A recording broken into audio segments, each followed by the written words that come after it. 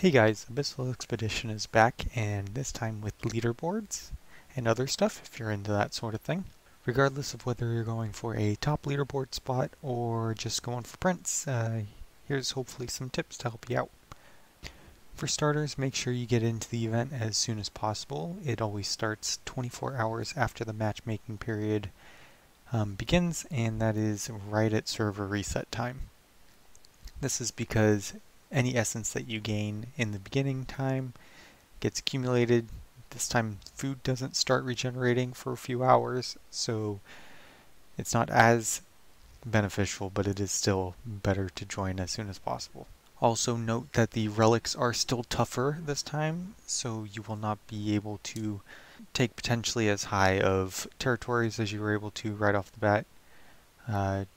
2 expeditions ago, definitely try to conserve food as much as possible in the beginning and get as many of those 20 tiles filled in as possible so that you can be ready to take 5 more tiles when you rank up, which can happen within the time before food starts regenerating. So you definitely want to be able to take the 5 more tiles right when you're able to. If you are wondering whether having spectators or not is more beneficial to your team, the answer is both are beneficial. So it is technically slightly better to have no spectators as long as your whole guild is about even in participation.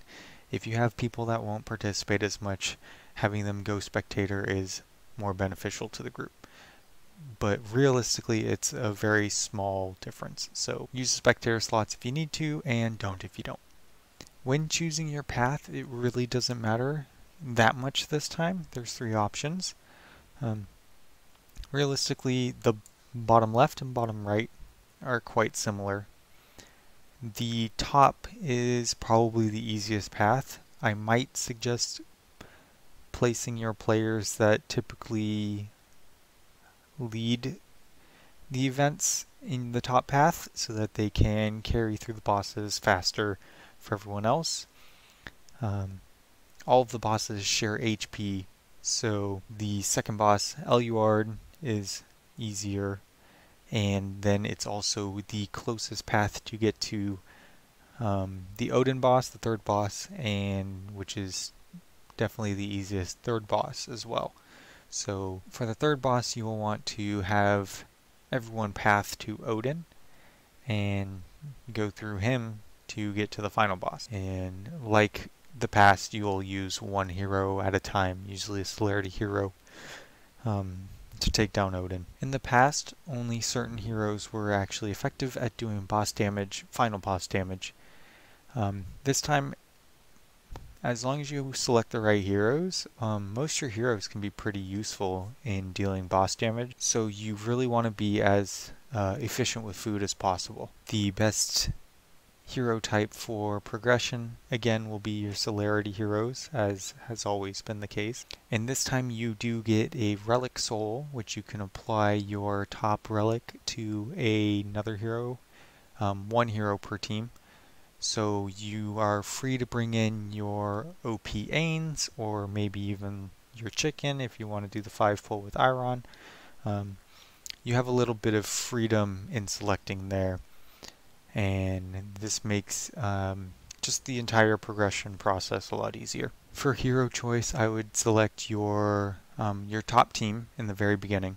Use up all their food, sub them out for the second slots, and then place your top team in again. Probably your Ains team.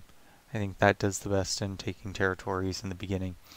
And then after that, start filling in celerity heroes once they run out of food. I would select up to 2 non-celerity heroes to be used in those teams with a relic soul when you're able to get it at Viscount, which realistically could be within the first day easily. So for your third set of 5 heroes, either your third or fourth set of 5 heroes, I would suggest placing your best boss team in so that they can generate food the duration of the event, and just don't touch them for anything. Just save them for the boss, just so you can do as many high damage attacks as possible. Then your fourth team, you can place in 5 more celerity heroes, just so that you are really able to be as aggressive as possible when taking territories.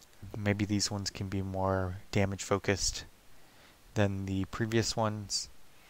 And then your fifth team can be your secondary boss team.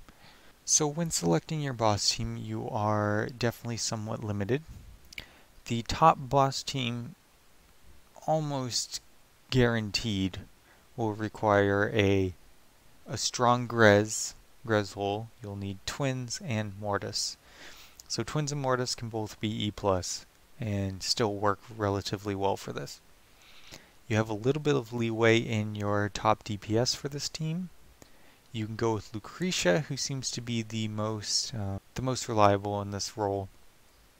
There are also some comps utilizing Antandra, dealing a lot of damage, or Raku, dealing a lot of damage. For the Lucretia team, she actually does the best on a 5.5 relic, so if you're able to attack the boss before you buy the highly defensive Celerity relic, you're looking at ballpark 200 million more damage, obviously depending on your actual heroes. But however, when you get into the using solo heroes, you'll want the max relic for those. And then for that third support role, it seemed to be best if you selected Hodgkin. Other comps I saw did well with Estrilda or Rain, Silas, or Rowan. Then for a secondary boss damage team, I would suggest going with something including Raku if you didn't use him in the first team, Saurus, and then your alternative supports that you didn't use in your primary team. So maybe a Silas or Rain.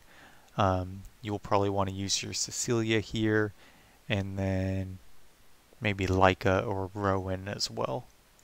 After this, it becomes more beneficial to use small teams because you want to really get the highest DPS possible. DPS being a new term to the gaming world I just made up, is damage per stamina.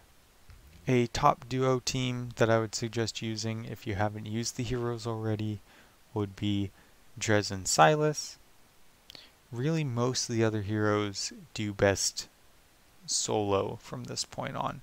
So when you look at heroes by themselves, you'll probably have them on a maxed out relic and they'll do best. So for solo heroes, there are a number of them that will do over 100 million damage each. Just to list some off, Ziki seems to be the best, and then Thane, Satrana, Drez, etc., etc.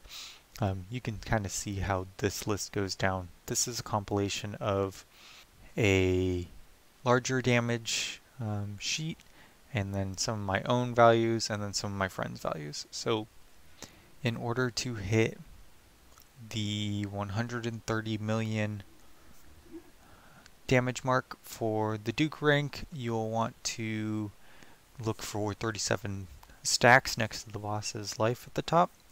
And for the Prince rank, for the 280 million damage, you'll want to look for 78 stacks. When helping out fellow militia mates, considering how useful food is and how important food is in this event, in this particular season, I would suggest making sure that you can kill the entire opponent teams rather than just dropping them and leaving them weaker. You'll want to regenerate as much food as possible from stars after battles, and I would also suggest only going for one large city each, as their payout is not worthy of the effort it is to take on multiple of them. If you haven't already seen my video describing this event more, or if you didn't participate in the beta version of this event, you should check out this top video here. And if you have never participated in a Abyssal Expedition, or maybe you are looking for more tips, you can check out this bottom video that goes over tips that carry season to season. Thank you for watching, and good luck this season. See ya.